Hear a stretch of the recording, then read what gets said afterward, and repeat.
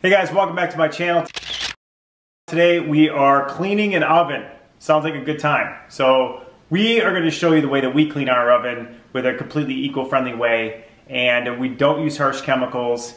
We don't use the self-cleaning oven because frankly we tried that one time. There was a fireball that literally like inside the oven, and then all the outsides got so hot that I was worried it was going to burn the wood of the cabinets around it. And you cannot shut it off. Once you start that self-cleaning thing, that's like it's going to finish or your house is going to burn to the ground. One of the two, but either way it does work, but I'm not a fan of doing it. So what we use for our oven when we're cleaning our oven, we use baking soda. Boom. We use water. I don't think I got to show you that, but I'm going to give it a shot anyways. Hopefully I don't spill it. Water. We use vinegar in a spray bottle. We like white vinegar for ours. It's messy. Rubber gloves, plus they look good. So I wear those. 2 towels. So wiping everything down. The nice thing about this, when you're done, you don't have any chemical smells. You're not inhaling any chemicals. You're not cooking food with whatever's left in those chemicals and it seeps into your food and you're eating it, your family's eating it, it's nasty. So you're not doing any of that. Baking soda, water, vinegar, towels, rubber gloves, boom, that's it. Let's show you how it's done. So here's all we have to do. We take a half a cup of baking soda, and this doesn't have to be perfect, guys. You're making a paste. That's what you're doing. Putting it into a bowl. Boop. Okay, so you're doing that.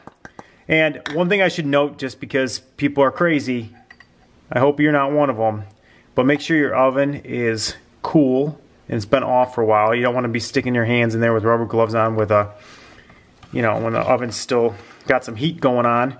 So then you're just going to mix this all up and keep mixing in a little bit of water in there until you make a paste. So you obviously want it, looks like we're making drugs. We're not. We're making baking soda paste for cleaning an oven because that's the kind of way we like to party. So here we go. Probably a little bit more. Doop. Oh, it's probably going to be too much. I'm going to have to go back to the baking soda. Jeepers. And the nice thing about this too is it's cheap, right? So some of those chemicals that you buy, wowzers. You know, the only bald guy you need to make this is me. So here we go. Mix that up there. Wowzers, look at that. That does look good. So I put on these nice white gloves. I know. But one thing I wanted to note is you don't want to use a metal anything in here. I want you guys to message me and say that you scraped up the inside of your oven and I'm a jerk, whatever. So I'm using a plastic spatula just to get my paste and to put my paste on this. You can see that we clearly spilled some things on here. And we didn't clean it for a while, so you can see that we did that. This paste, you can work this paste into the door as well, on the glass as well. This isn't harsh, right? So you're just going to kind of work your paste in there. And you can use your hands. It doesn't really matter what you use here. But at the end of the day, this is what we're going to do.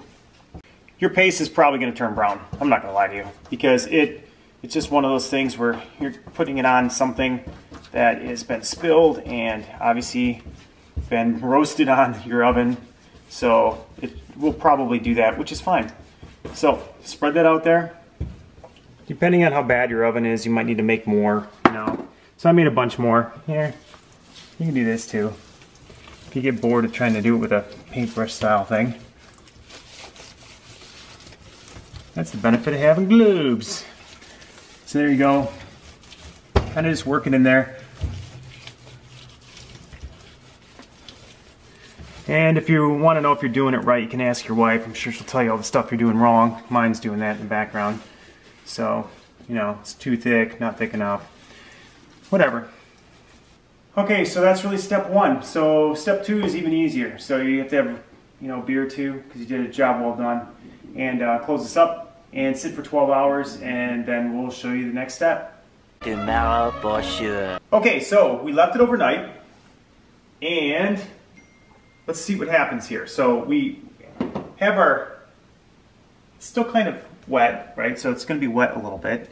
And what I would always do is, you know, where it's a little bit heavier, just kind of use something plastic, or like, you know, it's not going to scratch the inside of your oven. And it's just a little bit easier if you just do this to kind of get some of that off there. So I'm just going to get kind of the bigger stuff off with this spatula, just so it doesn't, I don't have to wipe it all with a towel. But we're going to do this over the entire inside and get as much of it off as we can with just this. And then we're going to wipe it down with a cloth. Okay, so I have a damp rag, and I'm going to start from the back and kind of work my way forward here. But then just use something damp and old cloth, of course, because it's going to get kind of nasty. You're going to have to use a little elbow grease to get some of these. I mean, whatever we spilled here, it's been there for a while and baked on really good, so you're going to have to use a little elbow grease to kind of get it off, you know, with your rag. But use a little elbow grease to kind of get in there. And you're just going to have to keep rinsing your rag and keep going through this until you get all of it off. Okay, so I'm giving it one last wipe down here to get all the baking soda out. Okay, so as you can see, it cleaned it really well. So the last thing we have, a little spray bottle of vinegar. So it's really to kind of take that film off there and get that last little bit of clean out of it, and that sort of thing. So we're going to do that quick, and you can see it cleaned the glass really pretty well too. So it's got a little bit of a film on it yet. So that's where I'm assuming this works. So spray a little bit of vinegar on there, wipe it down with a dry towel. So I got a new dry towel, not the same towel. And I'm going to wipe it down one last time and see, and then we'll show you the final results.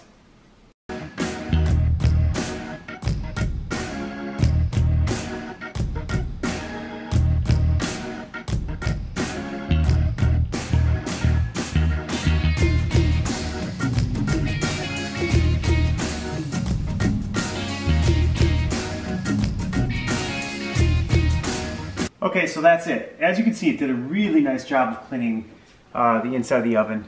Not a lot of scrubbing, like really having to get into there. But you can see there's a few spots that you'd probably want to go over again if you wanted to get it perfect, right? There's a few things that really burned in a little bit more. But overall, not a lot of scrubbing. Took everything off really, really well. It even cleaned the glass really well, which is something that usually is really hard. You definitely don't want to scratch the glass. So it did that really well as well. So that's it. Subscribe to our channel. Let us know if something worked for you. This is really a non-chemical based way to clean your oven. And so we love that. Non-chemical is always good. Doesn't bake into your food, that sort of thing. So subscribe, give us a thumbs up, and we'll see you next time. Thanks.